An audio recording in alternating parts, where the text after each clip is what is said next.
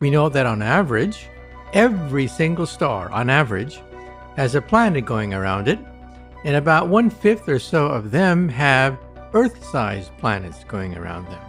So just do the math. We're talking about out of 100 billion stars in the Milky Way galaxy, we're talking about billions of potential Earth-sized planets.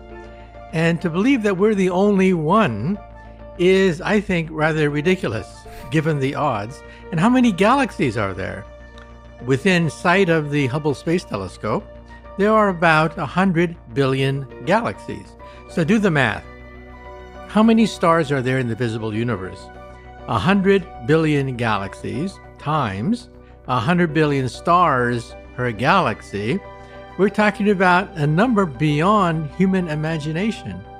And to believe that we're the only ones, I think, is rather ridiculous.